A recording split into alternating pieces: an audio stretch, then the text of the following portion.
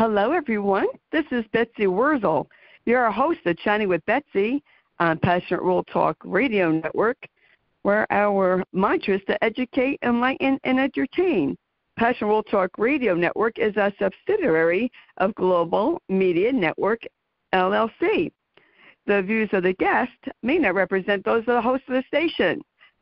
Folks, welcome to Chatting with Betsy. I am so excited today. My guest today, I'm going to tell you about my guest. She is from New Jersey originally. Yay, New Jersey's in the house. And we're going to have a great conversation. Now, Randi Thompson lives in New York, so I'm so excited. I'm so glad that Randi Thompson reached out to me. Randi Thompson is an author and a writer, and she has this wonderful book, number one Amazon bestseller, An Awakening Heart, A Journey of Self-Discovery. And also, she also has this wonderful book, The Power of Inspiration, which has all these wonderful quotes. And I'll tell you, I was sitting here just before talking to Randi before we started recording, and I needed this. This is a book I'm keeping because I need to read these quotes daily. You will need to get this book and read these quotes daily to help inspire you. I'm telling you, whatever you're facing in life, get this book.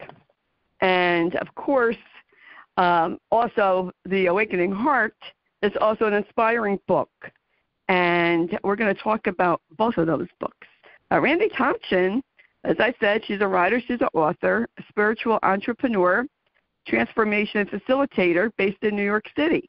She is the founder and president of Enrichment Incorporation, a consulting practice she created in 2009 to offer transformational experiences to those who desire a new reality and a more fulfilling approach to life.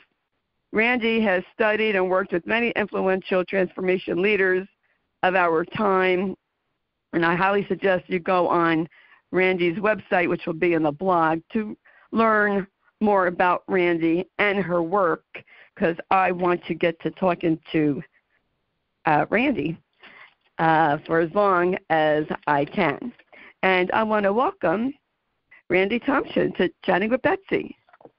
Hi. Welcome, Randi. Thank you for having me, Betsy. I greatly appreciate it. I love being here with your following, and I hope that we'll looking forward to our conversation. I am so grateful and honored that you contacted me, and it's my pleasure to have you on. I also want to say, because my paper got lost in my shuffle here, that Randi also, after a 20-year career in media training and recruitment, she left the corporate world to devote herself to helping others live in the present moment and take inspired action to recreate their lives. I'll tell you, that's important, Randi, and thank you. Thank you for sending me these books, and, well, first of all, for writing them and for sending them to me. Thank you so much. Glad you enjoyed them. I did. What motivated you to write An Awakening Heart, A Journey of Self-Discovery? We'll start with that book first. Well, that book is more about my own personal journey, and to be very honest with you, I never, ever thought in a million years that I was going to write such a personal book. Spirit had told me a long time ago that I would be writing a book, but when they first told me, I didn't really believe it. And but what happened was, as I was building my Facebook account and my other social media, I put out a few stories about, what had happened in my life and how I dealt with it and what the outcome was. And I called that, it was called Spoken from the Heart. And as I started to do that, people were responding like, wow, that happened to me. And I thought I was the only one. And I'm so glad to see the way you handled it. It really helped me. So I thought, wow, if this could help someone, maybe it's worth me putting out that type of information. And that's how the book sort of came about. You know, Randi, you touched on something that I say all the time, and it's such a nugget, and that is that people think they're the only ones who feel the way they do. Right. And it's so true, and I say this on my show all the time. This is why, one reason why I have Chatting with Betsy, because I want people to know they're not alone. There's many, many others who feel the same way. We're just afraid to say so because we're afraid of getting judged, and we're afraid what people think of us. Until you get older, folks. When you get my age. I agree. And truthfully, as I was going through it, I thought I was the only one. And, you know, but what I've gone through and the lessons that people learn, a lot of them are universal. They might come and look in different ways. But the lesson itself that's there, what's there to teach us, is universal. And that's another thing about the book. It's not just about what happened to me. It's more important to me that I understand that everything that has happened had a lesson attached to it. And if I'm willing to look for the lesson, then I won't have to relearn that lesson again. So to me, I look at everything that happens most of the time, Betsy, I'll be honest, that everything has a reason and a purpose and a lesson for us to learn from. And if we're willing to say, okay, what is this here to teach me, instead of saying, oh, why did this happen to me, then we could learn the lesson a lot quicker. I love that. Oh, Randi, I wish you were sitting right across from me because I would just hug you. That's so true. I say that. Oh, my goodness. I say that also on the show because I've heard people say that. You know, instead of saying, why me? And I know that's not easy to do, folks, because I would say the same thing.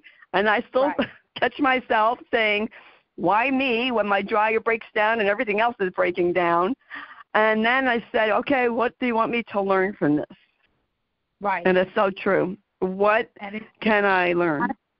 We're all human, and we all feel the same way. Like recently I had a very bad accident, and I fractured my shoulder in 6 places. They had to put me back together like Dumpty.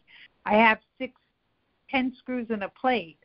And, you know, in the beginning I was like, you know, God, I'm trying my best here to help, and, you know, this doesn't really help me out here. You know, like, I didn't take my own advice for a little while. Like, instead of saying, why did this happen? You know, what is it here to teach me? You know, at first I had a little bit of a pity party. You know, and I was in a lot of pain and whatever. But the point I'm trying to make is it's not, you know, don't be hard on yourself either. You know, do the best you can. It might not come right away, but, you know, after the dust settles, then you could be a little clearer. Yes. I forgot who the person was, but I heard a person say, because I listen to a lot of motivational, inspirational people, and he said, you know, look at the bigger picture. You don't know what God has in store for you, how God's going to use this. And if you don't believe in God, then whatever, you know, your belief is. Whatever your belief is. Doesn't matter what the name is. Right. There's a bigger purpose. And I always give an example. My husband's journey with Alzheimer's. You know, I ask constantly, why? Why Matt? Right. Why me? And now I understand. Through Matt's journey, I learned my gifts. I learned I had a voice, and I'm using it. And this is how I got discovered by Jeannie White by doing my advocacy videos. And Matt's journey brought me to where I'm supposed to be, and that's the service to people, helping people. Bravo to that, because ultimately you couldn't see it in the beginning. You had to see it in hindsight. So, but that's what I was trying to say is that, you know, don't be hard on yourself if it's going to take a little while for you to see the gift that was given to you. And now you do see the gift, but you couldn't see it while you were in it. True. That's very true. And I know you have in your book, you have a story that you met a guy, and he said something to the effect, no woman will ever be in that house because he had lost his wife. Yes. I can relate to that. I read that and I said, you know what, I can relate to that. But even in lost folks, I have learned to integrate my grieving with my living. And to me, in my opinion, Randi, the best way to honor our loved one is to keep enjoying life and helping others. I agree with you 100%. But not everybody can do that. Right. He had his own issues or own whatever, and he couldn't let that go. So, but that was his thing. Like, you can only help a person so far. They have to be willing to help themselves too. Absolutely. Yes, that's very true. I mean, I'm not ashamed to say it. I say it all the time that I go for counseling. But if I don't do the work, if I didn't do work on myself, a counselor, psychiatrist, psychologist, whoever you go to, is not going to help because you do have to do that inner work. Correct. I agree with you 100%. And there's nothing wrong with reaching out for help. I mean, with this experience I currently had, I was traumatized. I had to find somebody to help me through that process. And that's what I'm in the process of now. But so, there are times in everybody's lives where we could reach out for help. And I think it's important to think it's not a taboo. These people are there to help us, and they're willing to help us. Oh, absolutely. We're in such the same wave length, Randi, because all the time I talk about, and encouraging people to go for support. And I feel that if I admit that I go, then maybe we'll say, oh, Betsy could say it, and she admits it, then maybe I'll go. Because, and then I don't mean to be redundant, folks, but it's important to say, no one knows what life has in store for us. You don't know what kind of curveball you're going to get, and you might need support. Everybody does at some point. So don't judge others because they are seeking support. They're the smart ones. They're the strong ones that are seeking support because they know that they need the help. They need the extra support, and it's okay because you have to do what you have to do to get through something. And I highly recommend counseling.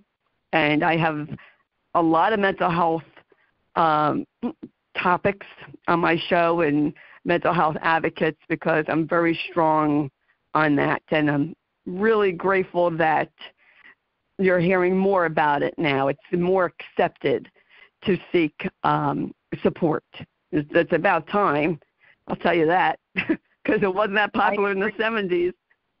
Yes, but people did it without other people knowing. I mean, this is not my first time in therapy either, but it wasn't spoken about as freely as it is now, but it's taken a long time to get here. And I still think there's more to go. We have more. Yes. We definitely have more to go, but people like ourselves say, with reaching out or saying, we do that. At times we need to reach out for help. At other times we don't necessarily need it. And there's many different types of help out there now. So yes, it's out there, and if you feel you need it, I would say don't be ashamed. Reach out because there's a lot of people there to help you. Oh, yes, absolutely. And if you're a senior, like 60, or even if you're younger and your spouse or partner is disabled, check your senior center. Check with your, what's it called here, your Department of Aging. Here in my town, Woodbridge Township in New Jersey, there's a senior center. They offer free counseling with the social worker. And I'm also receiving that, and I'm also seeing psychologists, because to me, the social worker wasn't enough, and I needed to see someone. I needed extra support at that time, and I still do. So I think it's great. There's services and resources available that we don't know about, which is another reason why I do my show, because I want people to know about resources. And you're a wonderful resource, Randi. What do you do, like, at your company? What do you offer people? Well, my company was originally created to actually put events together for spiritual teachers such as a Kevin Ryerson or a Greg Braden. But I also want to make it clear that if there is anyone out there walking, their own awakening path, I want them to know they're not alone. And if they want to reach out to me personally, if I can help them in any way, I would be more than happy to do that. So what I originally thought my business would be and what I'm doing now is a little bit different, because I am working with people one-on-one. But most of the people that I'm working with are walking that path of awakening, and they're new to it, so they don't really understand it. So if there is anyone out there, I don't want them to feel what I felt, which was alone, and didn't feel that anybody would understand what I was going through. So I say to everyone I speak to, if there's something I can do to help you, if you're going through something, email me or call me, and I'll be more than happy to see if I can help you in some way.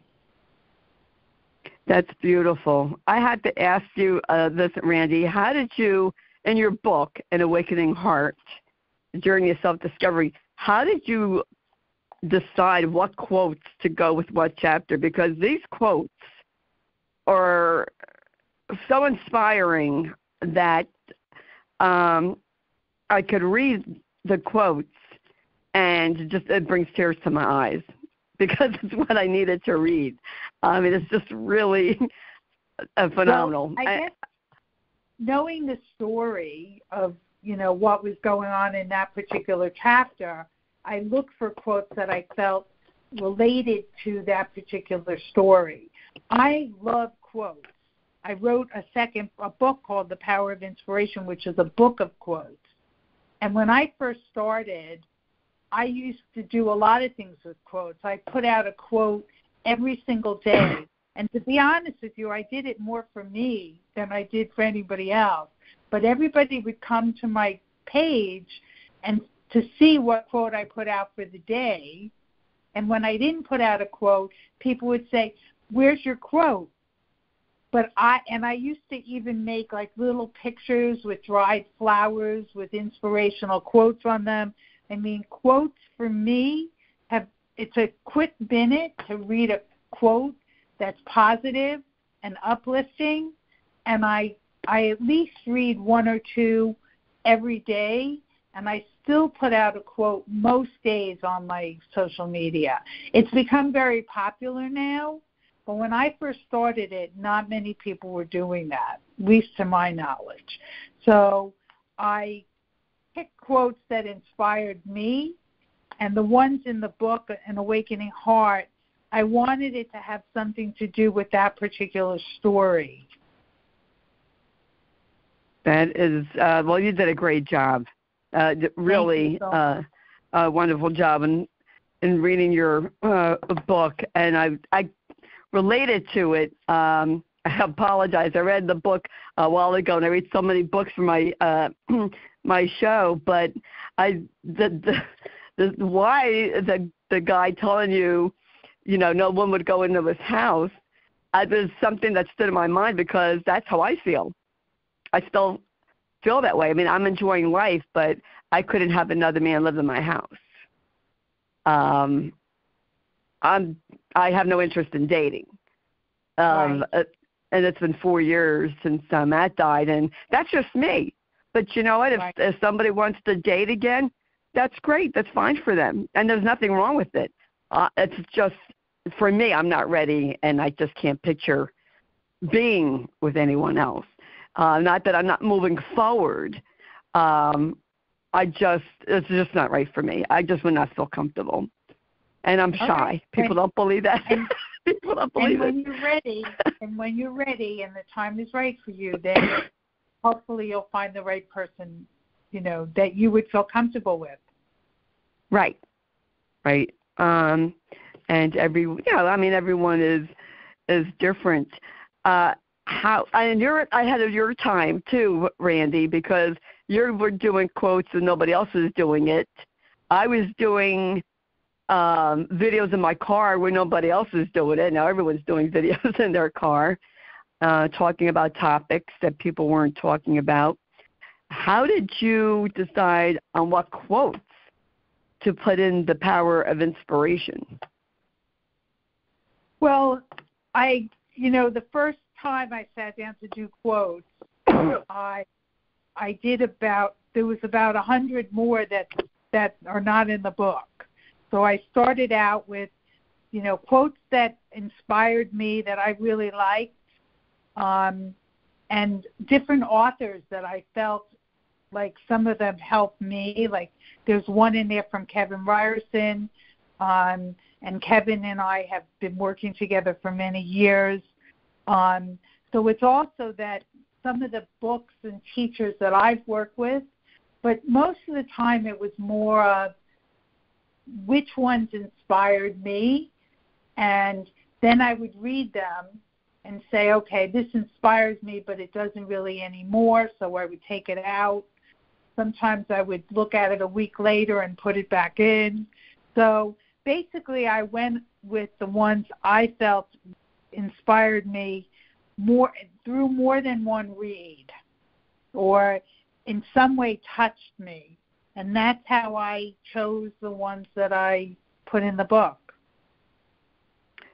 Again, an excellent job. If you don't mind, I'm going to read a quote that you wrote, Randi Thompson. To the quote, "Forget the pain the experience brought, and never forget the lesson gained." And boy, that hit me this morning, and I'm like, yeah, so many lessons, right? And that leads back to our conversation from before, saying, don't say to God, why did this happen? It's what was the lesson? What is it here to teach me? It's sort of the same concept. Yes. I like this one, too. It's author unknown. A lot of things broke my heart, but they fixed my vision. Wow. That is so powerful. It is, isn't it? Because it's a lesson learned, basically. Like, it might have broke your heart, but you got to see something clearer than before. Yes. If you don't mind, can I read one more? Go right ahead. So you got to get this book. This is by Mel Robbins, who's a very, you see her all the time on social media. There will always be someone who can't see your worth. Don't let that be you. Wow. How many times do we are our own worst critic and we don't see our worth? That is just, folks, you want inspiration. I'm telling you, get this book. So many inspiring quotes, and there's a little, there's lines where you can write your thoughts, reflections, just to have it as accompaniment to an awakening heart. Really, you can't go wrong with what I want to say. Very inspiring, and really at a time when I need it. Because I'll be honest with you, Randi, and folks in the audience, I've had a rough start to this year, really rough. My very dear friend who helped me start my group, #Kick Alzheimer's Death Movement, died. A friend of my son's died. My mother just died, plus things going wrong in my house. And, yeah, I needed to read these quotes. And I tell you, I'm Randy. so sorry for your losses. Oh, thank you. Thank you. From the bottom of my heart, really, I'm so grateful that I have this book of quotes because it helped me so much this morning. Because I was feeling a little down. Today's my mom's birthday. She would have been 94. She died 2 weeks ago.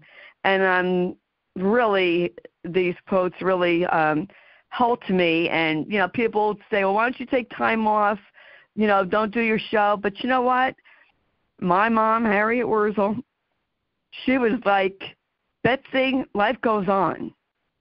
Right. And I'm still doing shows because my mom would want me to, because life does go on. And it's a great way to honor my mother's memory, especially today. She's still with you, just in another form. Yes. But it's hard. I mean, listen, we all have lost people in our lives, and I know that's easier said than done, but just know that she's here with us, that she's with you, especially now since it's so new. You know, that she's with you. You're carrying her with you all the time. So every achievement you make and everything you do, she'll be there. Oh, thank you. And, you know, I feel that way about Matt. And people might think I'm a little wacky, but that's okay. I've received signs from Matt. Yes. And I know there were signs from Matt. And people, you know, could believe whatever they want, but I know what I saw, and I was not on any drugs. I don't take drugs to make me hallucinate. Make that clear. And but I know what I saw, and I believe that they were signs from Matt. Absolutely. Do you? But I'm sure Matt and your mother would want you to move on with your life. Yes. And be happy and enjoy your time, and you know. I'm sure both of them want you to be happy. Without a doubt, they would not want you to be miserable or unhappy.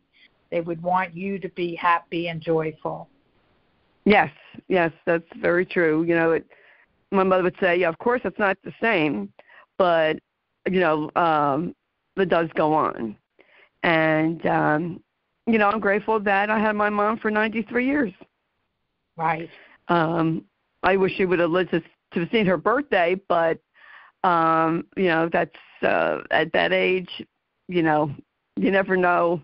Well, nobody ever knows, but statistically, when you're in your 90s, you just don't know. But I love to connect with people like you, Randy, who help others, who's a resource, you know, to help others find their way. You know, to help guide them and support them when they are awakening to who they are and they need some guidance. I just think that's wonderful. Yes, and it's not always an easy path or journey to choose, but being your authentic self out in the world, we need more people like that. So if there's some way I can help that, I would love to do that. I mean, look, I always say I'm a student and I'm a teacher. I'm both. I keep learning myself, but as I do that, if there's somebody who, you know, can learn from me or benefit from what I've already been through, then I'd be more than happy to share it. Oh, thank you, Randy. I love that. I'm a student and a teacher. That is brilliant because we're all students, right? We're always learning, and yet we're teaching at the same time. And that's I like that. I really like that because I feel that way myself. You know, I'm learning, and I'm teaching. You know, from my experience, I'm teaching others. Correct.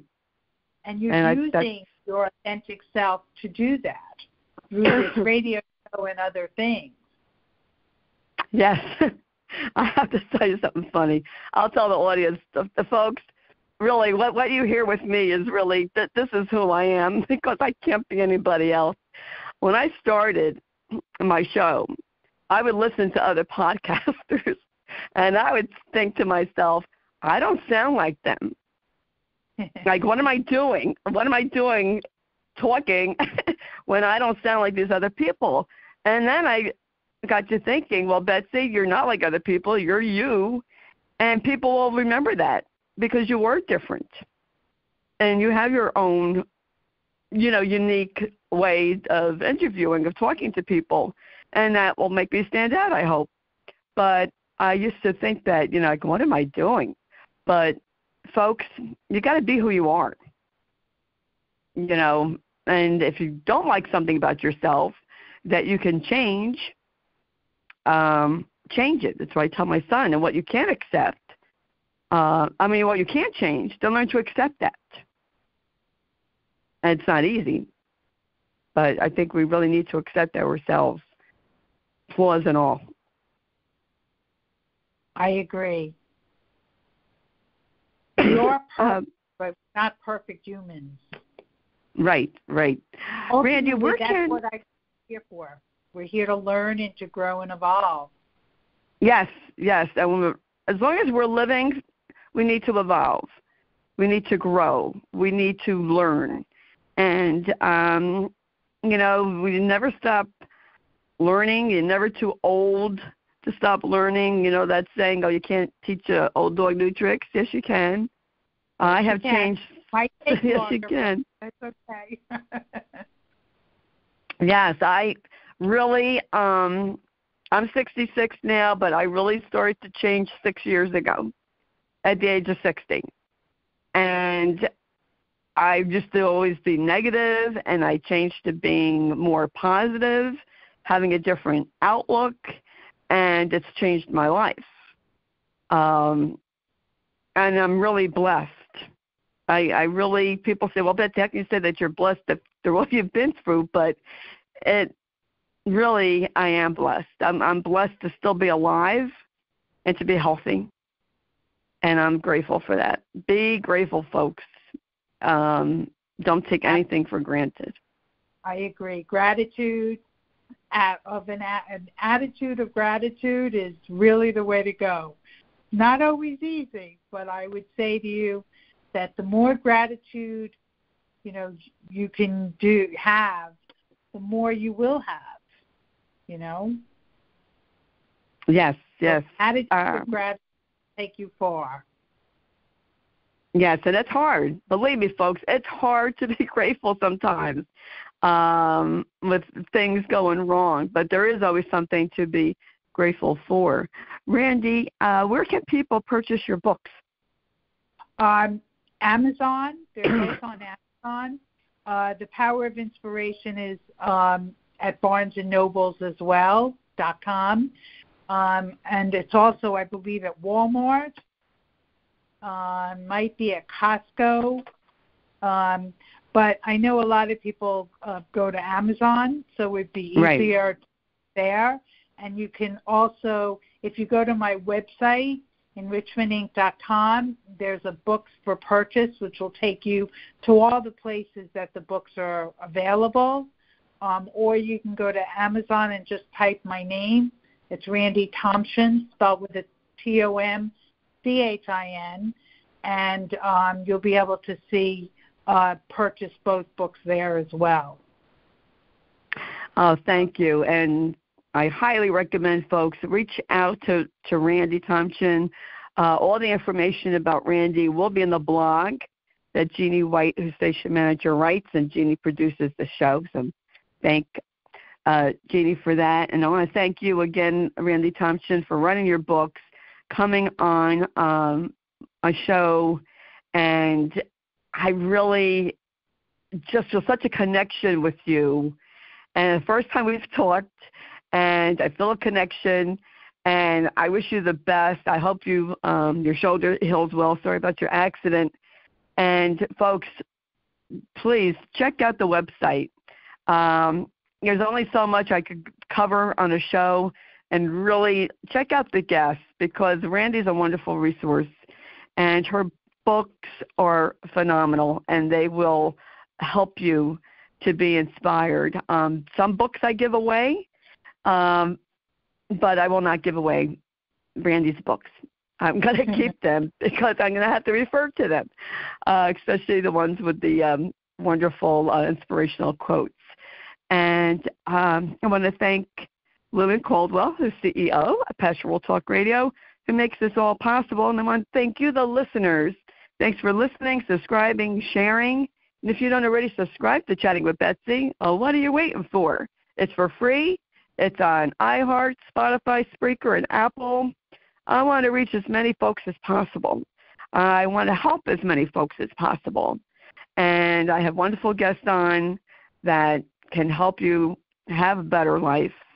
And I just want to help people, and that's the purpose of Chatting with Betsy. And that's why I need your help to do it. And I also have a support group. You are all welcome if you are a caregiver, even if you're not. Hashtag Hick Alzheimer's Ass Movement on Facebook. And if you want to follow me, I'm on Facebook, Betsy, Betsy, Wurzel, Wurzel. And I'm also on LinkedIn. Instagram is like a personal account, and I still can't figure out Instagram. So I recommend those sites. And as I always say on my show, in a world where you can be anything, please be kind and shine your light bright, because we sure need it now more than ever. Kindness, being kind to each other. Let's bring back our humanity and start loving and caring for each other, no matter what we believe, no matter what our ethnic origin is. And it would be a better world. This is Betsy Wurzel, your host of Chatting with Betsy on Perpetual Talk Radio Network, a subsidiary of Global Media Network, LLC. Till we chat again, be kind and be safe. Bye-bye now. Thank you so much, Betsy. You're welcome.